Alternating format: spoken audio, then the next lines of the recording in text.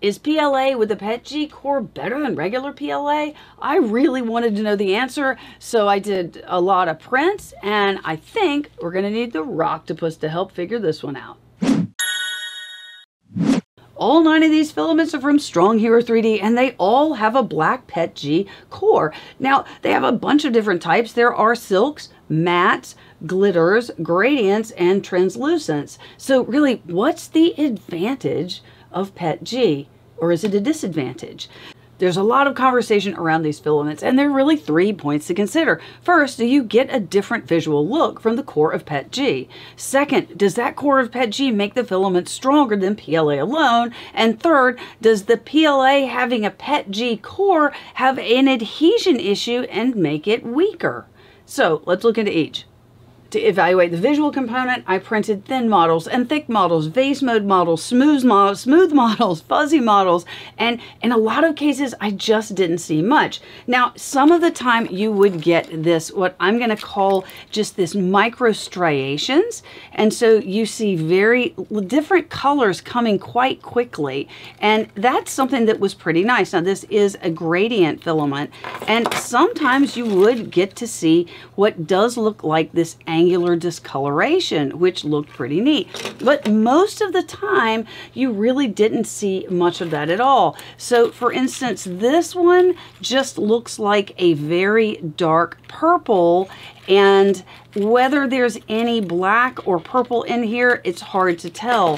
For vase mode models, even vase mode models that were complicated and I thought had definitely a lot of angles in them, I just am not seeing any hint of the black. So what you are getting, however, is you're getting a darker filament, and this is one of my favorite filaments lately. So this is the translucent purple, and it has this green glitter to it, and depending on the light you get this gorgeous purple and the green glitter. There is no black that I can see even looking through it in the light, but it is a beautiful filament. Now, is that any different than having a co-extrusion or just having black in it to begin with? That I'm not sure. So I'm not sold on the fact that this angular discoloration really gets you much. With the right model, it might, but for the most part, I'm not thinking it adds too terribly much. On the visual appearance front, another thing I'm noticing is that for silk filaments, and I'm going to use this as an example, this is a Golden Fire. It's been around for a while. This is the original PLA. It's a orange, gold, red, and this is the one with black core of PETG. And what's happening is it's actually really changing the color. So I'm seeing here this red, orange, but here we're just sort of seeing a darkening of the filament, which is fine if that's the effect you're looking for, but you're not really going to get the same look that you would get as it looks on the spool. Something to keep in mind with the silks. As far as the core of PETG, the silks are my least favorite because I think it really changes the appearance, and I'm not sure it adds any real benefit. So that leads us to 2. Is it stronger? The strength and the weakness are 2 sides of the same coin. One, is the filament blending together, and are we getting the strength of the PETG with the PLA, or is it not combining? And I said in a recent video that it was sort of merging. Well, the filament itself isn't merging. I'm going to send you to a CNC Kitchen video that shows you how that the filament for co-extrusion and tri-extrusion, as it went through the nozzle, it's coming out in the same orientation, and that's true for this filament as well. It goes in with the core of PETG, and it comes out and is actually laid down in the model with that same core of PETG. So are we getting the strength of the PETG?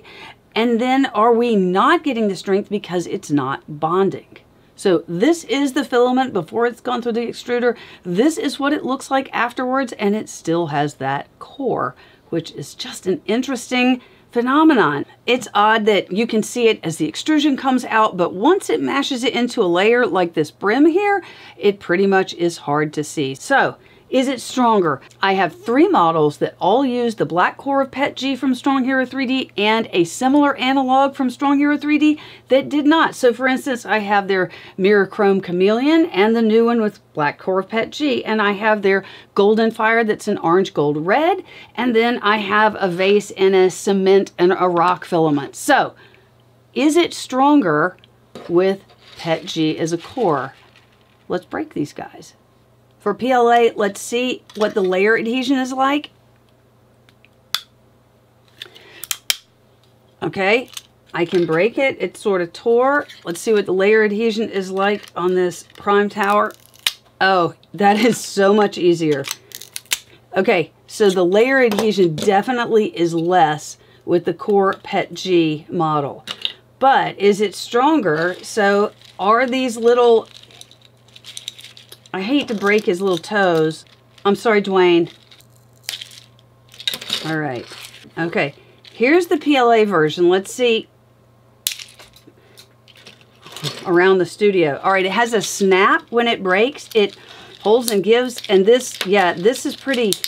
This is, I would have to agree, the layer adhesion on the PETG is not the same. It does not have the same strength. And this right here, the PLA with the PETG core, that is just coming apart much more easily than the PLA. Yeah, and it's actually not even coming apart. If you can see here, you can see that it's not coming apart on the layer lines. It's actually shearing. So that goes to strength for PLA over PETG. It's still pretty strong. It's not tremendously weak because, yeah, okay. It's not dramatically weak. I would say I would not have a problem giving this as a toy to a child that wasn't going to bash it. But yeah, there is definitely a difference. So now we get to the next part. This is PLA with PETG, and this is just PLA. Now, I drop a lot of vases. I'm pretty clumsy, and they break at different points. A PETG vase usually does not break because it has some flexibility. So we're going to see how they fare. Oh! I am not surprised at all that that happened to the PLA vase.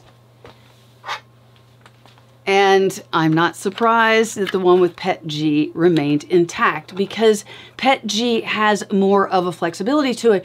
You know what your soda bottles are like, right? They have that squeeze and give.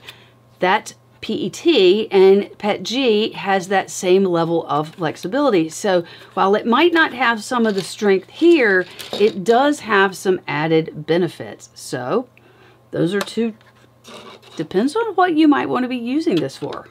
I hate destroying models, but I really wanted to learn more about this potential strength and weakness with the core of PETG, and also so that we know more as consumers when making a decision on what we want to buy from Filament. In conclusion, are these great? Is this something you want to buy? Well, a lot of this boils down in what you're looking for in colors and what functionality you need out of your filaments. The good news is the price point is similar to other filaments in their class. Now, I personally like some of these and not so much others. I love this shadow purple with the green glitter. Oh, in the sunlight, it's beautiful. And I love this burnt titanium blue, purple, black. And here's another one with it. And this is from 3D Print Bunny. Happy Mother's Day to all the moms out there with her string art. In any case, they are fun filaments. I love them, as I do pretty much all filament. So check it out, and happy printing, guys.